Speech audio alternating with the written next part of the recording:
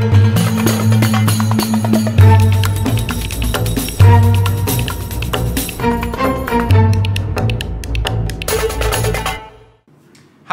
my name is Kevin Fernandez and welcome to my channel, Gamers Genie. Today we're going to learn how to play the college football game Envelopes of Cash. This 1 to 4 player game designed by Andy Schwartz and published by Envelopes of Cash LLC. You are a college recruiter for a top college, trying to recruit the best players you can to create that unbeatable team. But there are also other people who are trying to do that, so you do your best you can by handing them envelopes of cash as well as other special favors and commodities to get yourself the best team. Will you be able to build the ultimate team and win that championship title?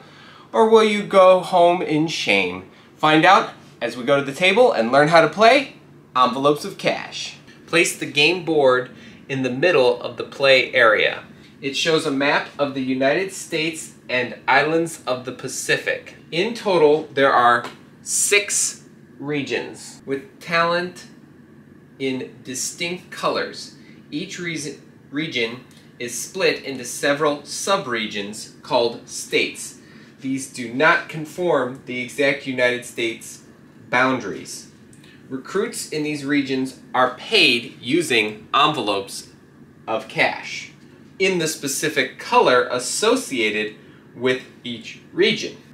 Some states on the border of 2 regions, like here, here, here, or here, are considered to be split regional spaces. These are called border states that span 2 regions. Border states have distinct colors from the region they border, but are generally a mix of 2 colors. These count as being in either region of your choice for any tally that requires a certain number of states from a given region.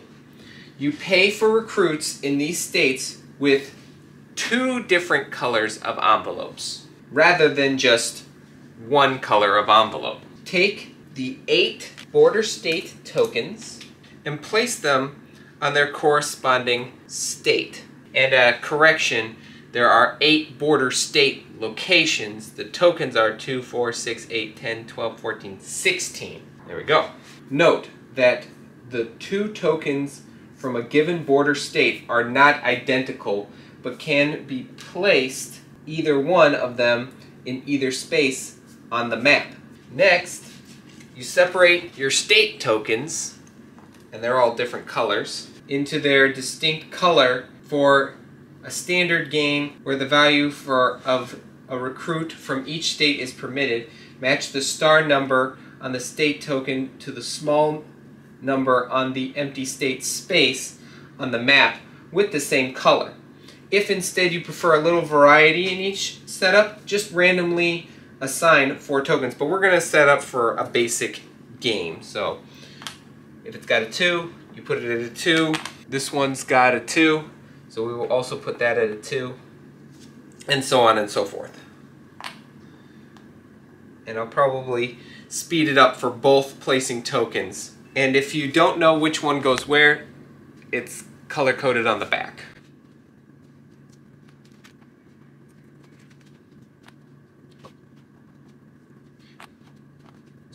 You go here, here, here.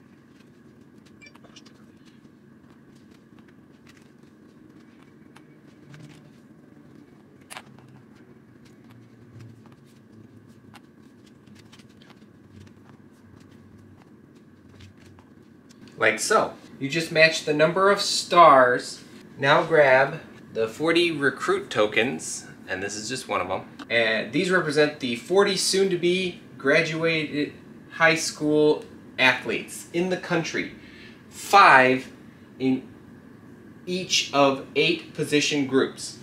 You take your 40 recruit tokens and randomly assign them to states, placing 1 adjacent to each color in a single color and 2 in each border state. So 2 players go in border states.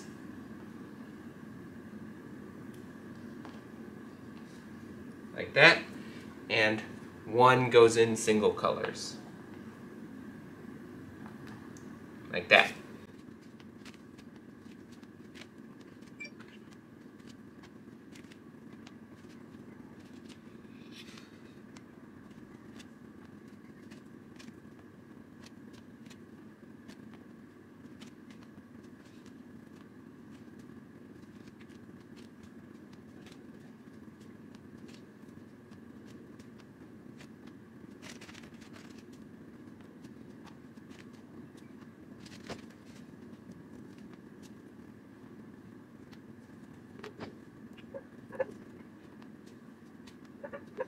Like so.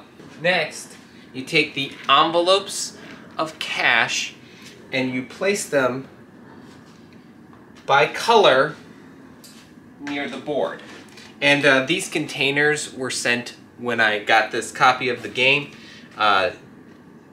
You most likely will not have these containers, so I'm just having these in here for easy access. These are the same colors as the regions, and while there is no distinct connection, the colors sometimes are doing double duty as regions and types of envelopes. The player who most recently watched a college football game gets to be the starting player and will receive this starting player token. Otherwise, determine the starting player randomly. Each player chooses a head coach either randomly or in reverse turn order, and color, and takes all of the tokens of that color, placing one of them on the star track at 0. So I am going to play with the green, and I take one of my tokens which has a little mallard, and I'll put it at the 0 of the star track. Players place their recruiting bus token, looks like that, on the HQ spot corresponding to their player color. Ergo, if you are playing as yellow, you place it in the yellow space, orange, you place it in the orange space, blue, the blue space, green, the green space. I am playing as green, and Jordan will be playing as blue. She's always my go-to demonstration person. So I will put her bus in the blue and mine in the green. And, you know, so it goes just south of Texas, then Florida, then you got Michigan, and of course Washington. Each player takes 7 booster bucks, and we'll place them near them. And I will put them near the board for easy reach. Again, same thing as with the envelopes. These are just something I'm using for convenience. Next, each player takes a player mat and calendar in the correct color of their type of symbol and places them next to each other, as I have done down here, on the side of the board closest to the colored square of that player. Well, I placed it down here for camera convenience, but I would be placing it over here if I was actually playing as green in a normal game. However, this is a how to play video, and for convenience, I've set it up like this. These mats and calendars will be filled with cards and envelopes as the players progress through the game. Players put the coach's whistle in their color on their calendar in March, right there. Players will take 12 envelopes of their regional color marked with the number 1 side and the number 2 on the other side, and place one envelope with the number 1 side face up in the envelope space of the 12 months of their calendar. One goes there, one goes there,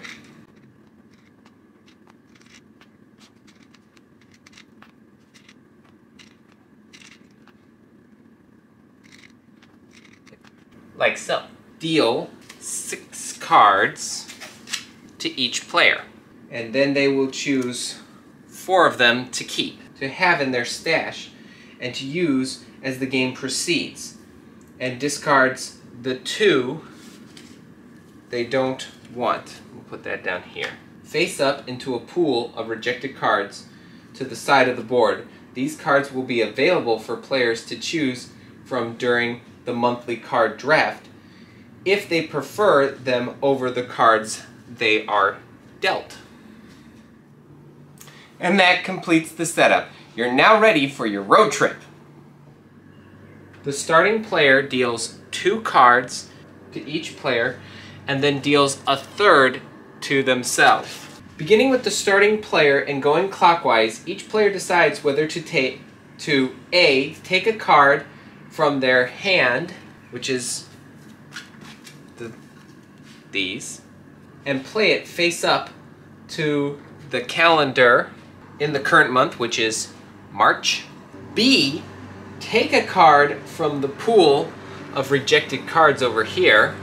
C, play a card from your hand or your secret stash received at the beginning of the game to the calendar face up.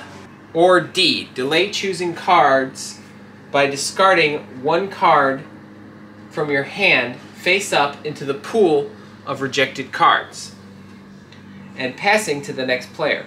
If you choose A, B, or C, add all the unplayed cards from your hand, but not from your secret stash, face up into the discard pile.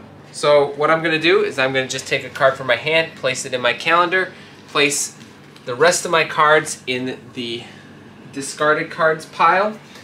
But either way, the choice passes to the next player clockwise.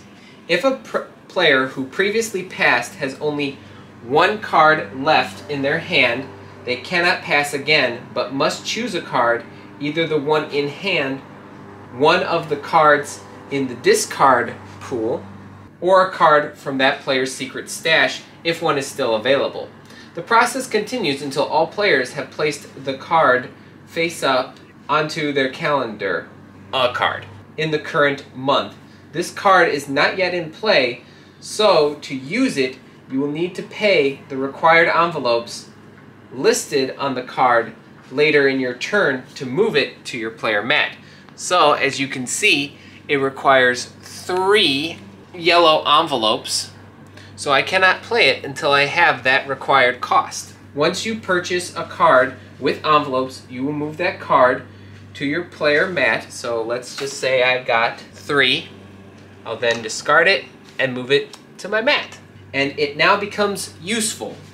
This may allow you to use the card once per turn to gain resources or score points. In some cases, that card provides a permanent benefit for the rest of the game, or sometimes it just provides additional points at the end of the game. The starting player should roll all 6 of the colored dice, like so. After rolling the dice, except for the first turn, you should check to see whether anyone has placed bets in Vegas, or won any of those bets, which I will explain a little more later in this video.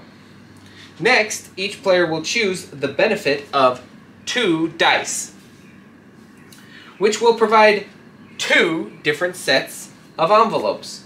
Multiple players are allowed to use the same dice, so there's no worry about turn order. Every die roll gives 3 pieces of info. Number 1, specific color of envelope.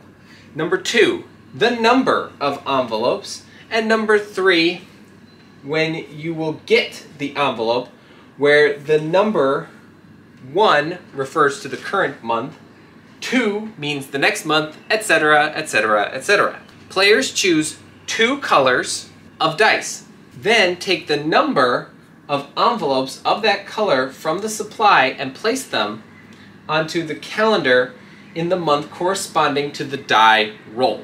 And here on your screen is a table to help you figure out the die month patterns.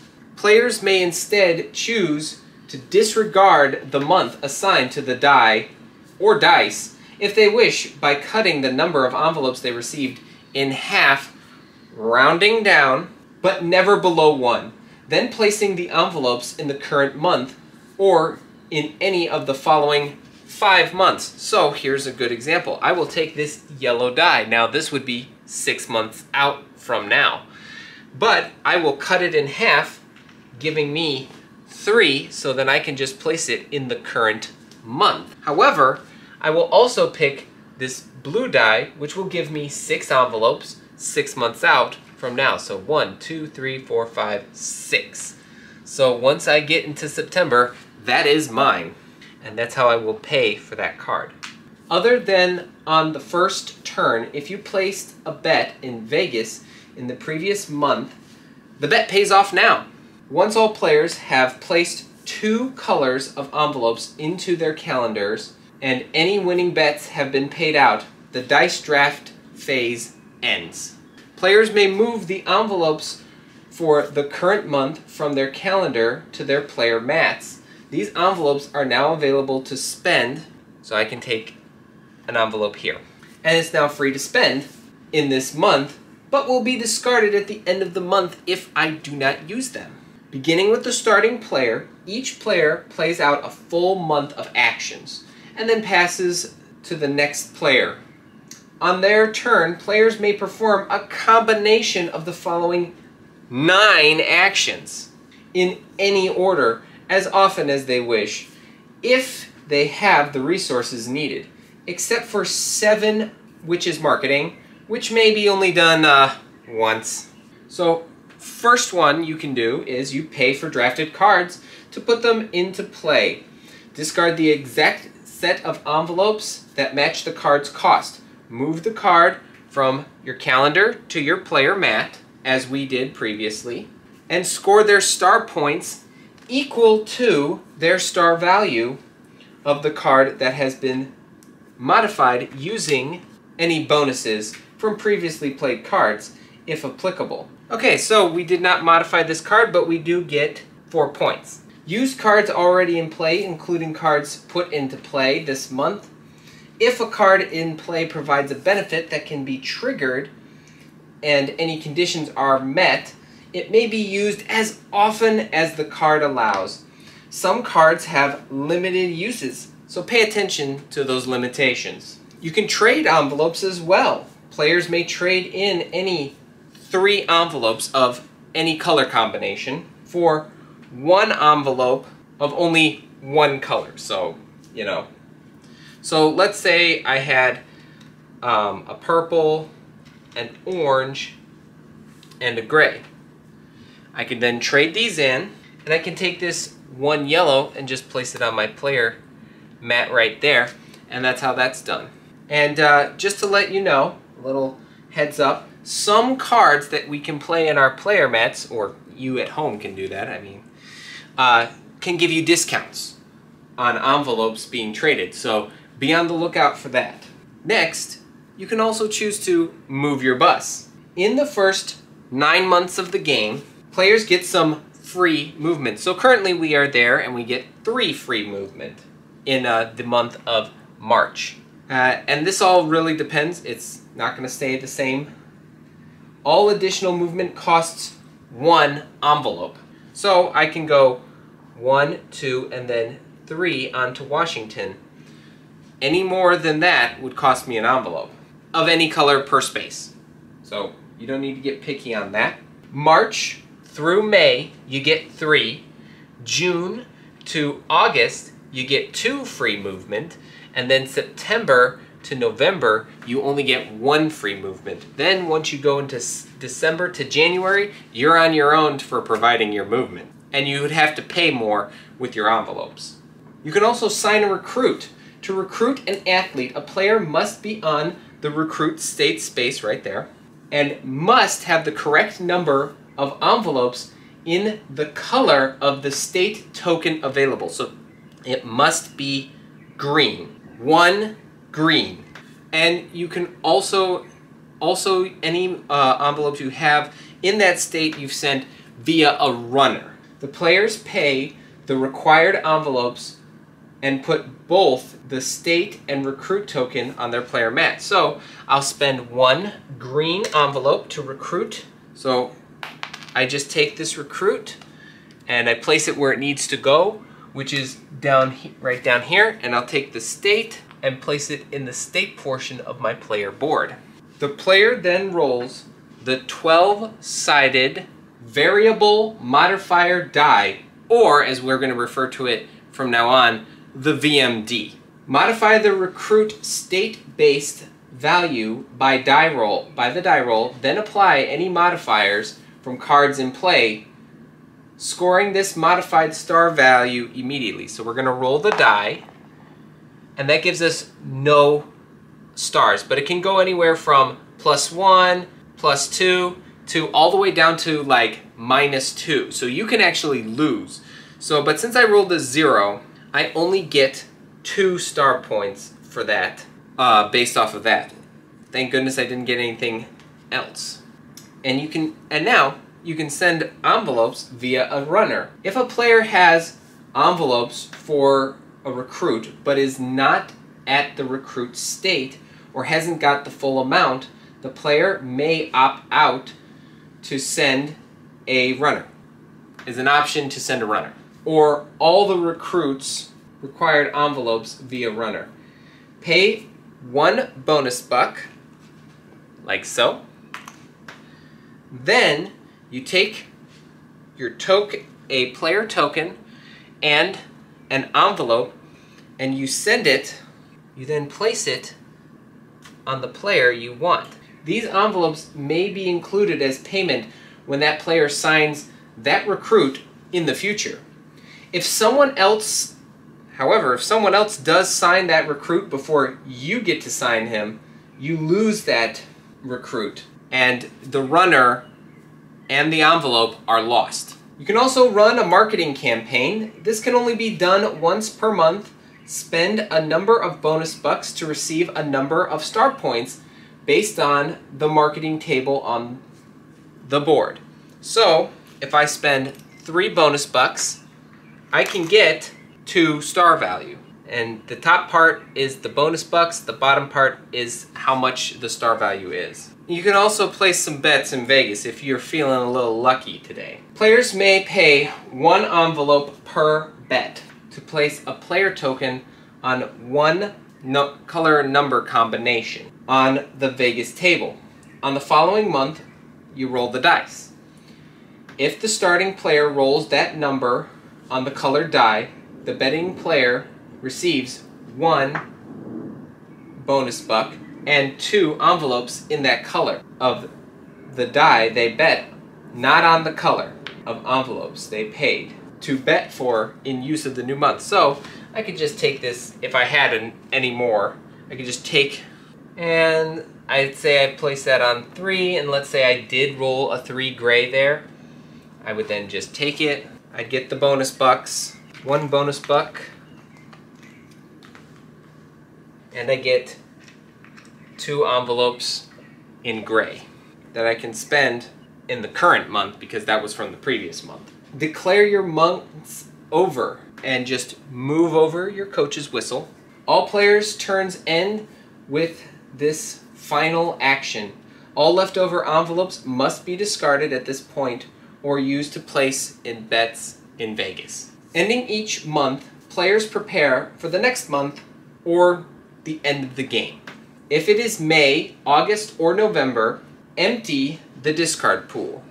It is April, so currently we do not need to do that, but if it was May, we'd have to empty out the discard pool, and we just move it off to the side. The starting player deals 1 new card face up from the draw pile to form a new face up discard pool.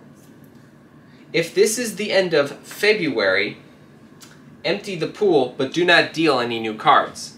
If it is the end of August or later, discard any cards still on player's calendar from 5 months earlier. So as August ends, discard any cards still on the March space of the calendar. As September ends, discard any from April in your calendar, and etc., etc., etc. When February ends, discard all remaining cards on players' calendars. They are no longer available to purchase. If it is not February, advance each player's coach whistle 1 to the next month, who begins the process of a new month all over again starting with the card draft. So these should actually be gone because by now we would have spent them. If it is February, all you need to do is follow this game end process. At the end of February, the game is over and the final scoring occurs, so boom. In addition to the star points you scored during gameplay, players also scored the following endgame star points. Score star points for any card marked with an endgame symbol, and you just follow the instruction on each card. You can perform a final marketing campaign using the marketing table on the board. So spend 3 bonus bucks and you get 2. After that, each leftover bonus buck is kept to use as a tiebreaker. Determine the number of unique position groups each player has recruited. Add the corresponding number of start points from the position point table. So that's right over here. So if you have all the positions, all 8 positions, you get 32 points. If you have 1, you get 1, 2, 2, 3, 4, 4, 8, 5, 12, 6, 18, 7, 24, and of course, as I said previously, 8 is 32. So Jordan has 4, which will give her 8 points, and I have 8, which gives me 32, which puts me up to 42. Identify the region from which each player has recruited the most recruits. Treating border states so they maximize the number of recruits from the largest region, add the corresponding number of star points from the regional point table. The player with the most star points wins. In case of a tie, the player with the most leftover bonus bucks wins. Then total number of recruits, and then however else you wish. Ties are not allowed in college football anymore. And that's all you need to know to play Envelopes of Cash. If you have any questions about this game, please put them in the comments below, and I'll be sure to answer them as soon as I possibly can. Now, I want to point out that this is a Kickstarter prototype, so some of the rules that I just explained may be changed around a little bit. And of course, if you are interested in purchasing this game, I will leave a link to any of the crowdfunding sites that they have up. There still may be late pledges because as of now where I'm recording this is June and it'll be July now. But we'll see, so I'll leave them down in the description below. You can check them out. But if you enjoyed this video, please give it a like, hit that subscribe button, and ring the notification bell to be notified for videos just like these. And be on the lookout for our next How to Play video. But until then, thanks for the views.